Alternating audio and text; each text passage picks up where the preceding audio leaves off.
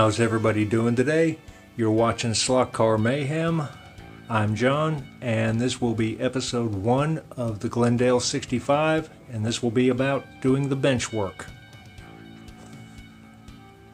Most of the bench work that you see here is based on the concept from Lynn Westcott back in the 60s, who came up with the L-Girder system for model railroad construction.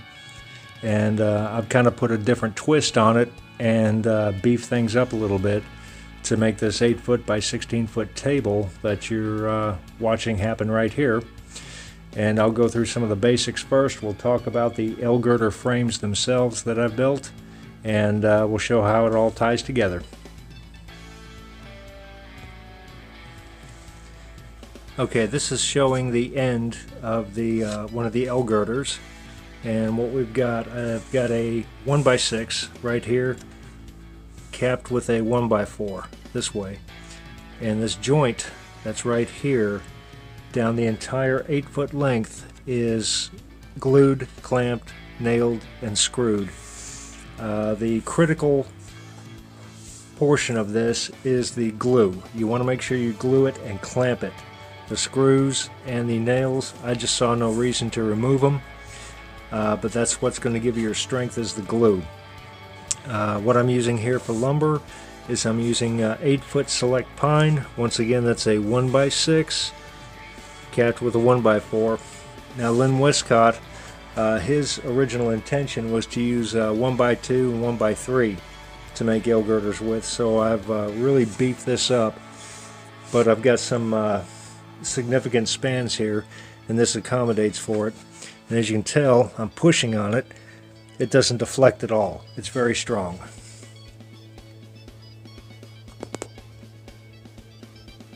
Okay, the main portion of the L-Girder frame, as you can see here, with a full 8-foot span, and there's my joint right there in the middle.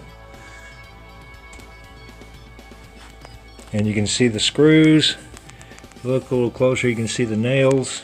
And these are all glued and clamped, and they're very, very sturdy. What I'm using for legs is the legs are standard 4x4, and I've got them cut to 30 inches long. And you can see right here, I've got them notched for the 1x6 to sit into, and I also have a 1/4 of an inch gap right here, and that is serves two purposes. One, if this wood decides it wants to swell, it's not going to distort this and push the 1x4 up and out. Also, if I want to run wiring up under here, I can just continue the wiring through. I don't have to bring it around and wrap it around the leg. I can just pass it right through. And if I do run wiring there, it'll be very small gauge wiring, so 1/4 inch is plenty clearance. Plenty enough clearance to make that happen. The hardware is standard 1/4-20. That's all I'm using. Of course, these completely pass through, and these are going to be cut off once I've got everything set exactly the way I want. But these are full pass-through bolts, and they're very secure. The X bracing that I have here is standard 1x2, and for lumber, with the exception of the legs, all the lumber, including the joist, is all select pine, and that is to give me a knot free, which I don't want knots in this. I want this to be knot free, and it's extremely sturdy. So you can see that's very simple. These braces here are cut about 58 inches long, just to give you an idea of dimensional. From the joint to the center of the leg is 2 feet. We got a 4-foot span to the next leg, and a 2-foot cantilever. I just did all this to make the math easy. So that takes care of one of the frames. I constructed 4 of these.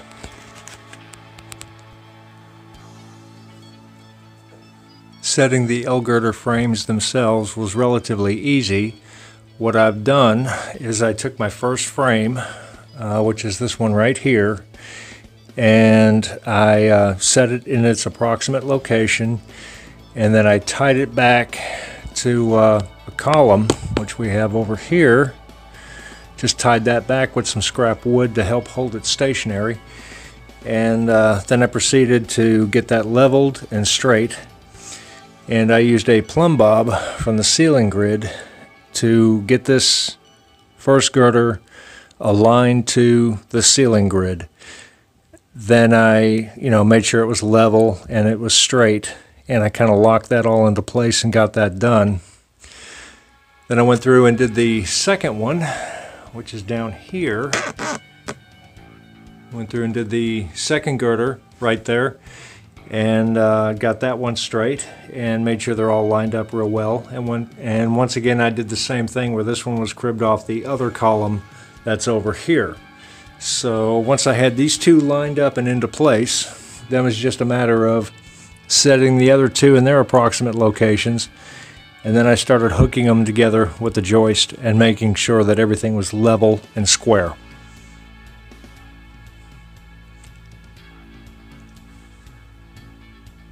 Once I had a series of joists in place and I made sure everything was square and level and it was where I wanted it, then I locked the frames together with the additional X bracing that you see here.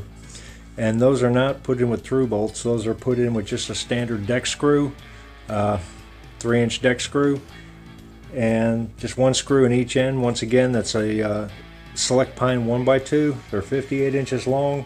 The hole is about an inch or so from the end on each end. And if I need to get under the table this way for any circumstance, all I have to do is take, say, the top screw off of there and drop that frame down. Then I got this whole big corner here I can crawl through, and I can get under the table that way if I need access into the middle of the table.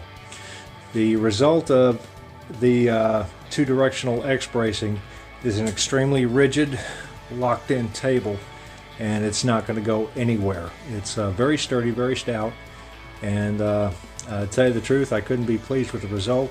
That being said, even though it seems to be very strong and sturdy, it's actually very lightweight, and two people could probably pick the entire thing up and move it over if they needed to.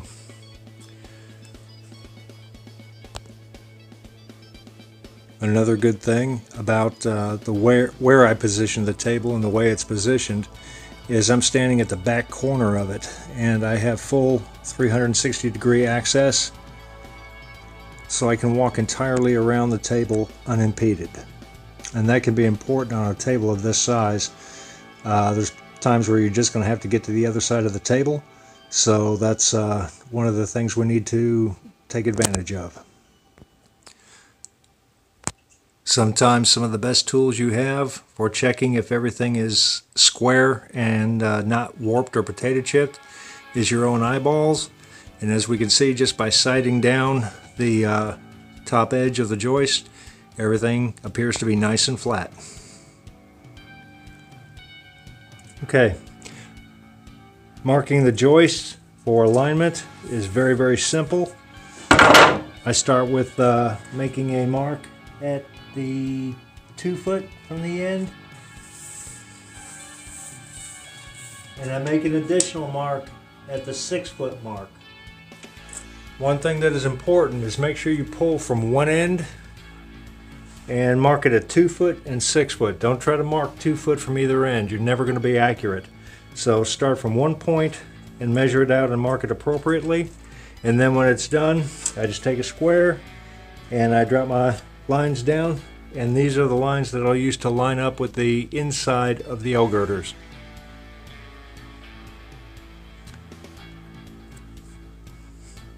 And right here you can see my mark, and I have another mark exactly 4 feet away. Keep in mind the first one you mark, the one at 2 foot. This is the end here we want to use on the inside of the first L-girder, and then we'll align it up on the back end. Setting the joists themselves is pretty easy. This is the mark that was done at the 2 foot section. I've got that here, and that's going to end up lining to the inside edge right here of your L-girder. And I'm going to be using this here as a spacer stick. This is 17 1/4 in length, and it's just a piece of scrap. And I use that and put that into place. Make sure it's flush and good where it needs to be. And that will make sure my joist spacing is proper. And we can see I'm lined up here on the back edge, right here, back edge of the L-girder, and a little mark right there. And my spacing's good. I just moved it. And just get it where you want it. Make sure it's good. And then we want to just take and draw a couple little marks here on the back end. And let me darken them up so you can see them.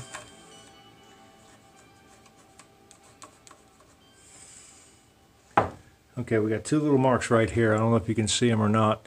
And those show where the joist is going to sit. At that point, I'll take a drill and, of course, safety glasses. And I'll come in about 1 inch from where that, right in the middle of those two lines, I'll come in about 1 inch from the edge. And I'll just very carefully drill a hole. Don't have to be too terribly neat about it. And there you go. I'll take my stick and put it back into place.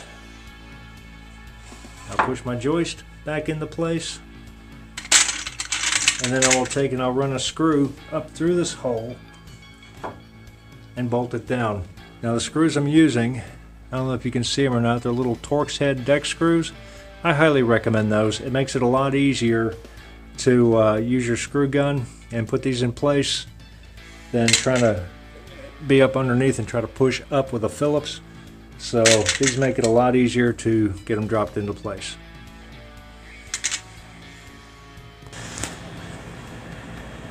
Okay, let's talk a little bit about joist spacing.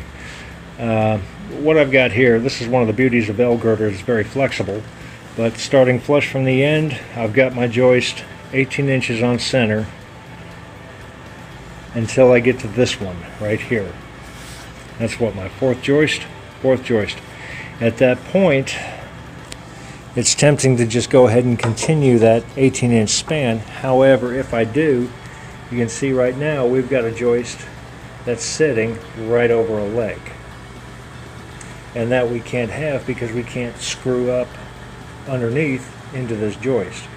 So, what I've done here, if you look at my joint that I've got right here, I came 3.5 inches in on either side of the joint, and the reason why I did that was to just give me a little bit of room that if I need to get in here at the joint, I can. So I'm going to move my 18 inches from the other side of the joint and move it over this way. Now the joist is right on the outside of that leg, and I can go ahead and anchor that down. What that's going to give us, however, is going to give us a longer spacing here that we really don't want. 18 inches is kind of pushing it, considering I'm going to be topping it with 1/2 inch MDF. So it'll be very simple. I'll just add another joist right here. That's not a big deal. The spacing is not majorly critical at this point. It's just to make sure that you've got enough support for the MDF, but the MDF is going to be mostly cut away as the track evolves. So these joists are pretty much considered temporary anyway. And that's the big beauty of the L-girder. If you need to move a joist, you can just unpin one end and move the joist over if you need to. Or you can just add a joist, or you can just unscrew it and move it over, or do what you need to do with it. And that's where the big flexibility of the L-girder comes in. It's very easy to just unscrew the screw underneath, because it's just held in with one screw, and pop the joist out or move it over. So that's why I chose the L-girder, to allow me to go ahead and get all of this stuff in place. So I'm going to go ahead and finish that, and once I get all the remaining joists set, I'll come back and we'll wrap it up. Okay, all the joists are now in place with a maximum spacing of 18 inches between the joists. Some cases it's a little narrower.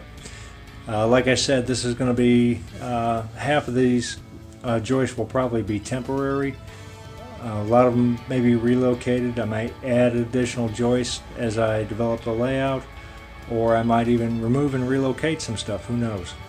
So that's the beauty of the L-Girder system. It's very flexible and very easy to move risers where you need them, move joists where you need them to accommodate your risers. And this should be pretty solid and work pretty well for me. The next steps are going to be decking it with 1/2 inch MDF, and that's going to be temporary because after I get the layout, the track layout itself the way I want, then I'm going to trace around the track and cut those portions out, and they will be on risers and elevated off of the joists, and so we can have our ups and downs and do all that kind of stuff. And it's going to be all open except where track is, and that's when the landscaping starts. So that concludes doing the bench work for the Glendale 65 for Carrera. If you got any questions, just hit me up. If you're going to go ahead and do an L-Girder construction, I encourage you to at least give it a shot, because it's really a good system and it seems to work pretty well. And the toss-up, there's always been a toss-up about whether or not you're going to save material. I don't necessarily think you're going to save material. I think that it's more so for flexibility more than anything else, and I'm quite a huge fan of the system, to tell you the truth. So this works pretty well on this large of a table, and I'm looking forward to continuing with the build. For now, this is John, and this concludes episode 1. Have a good day, and stand by for episode 2. Thanks for watching.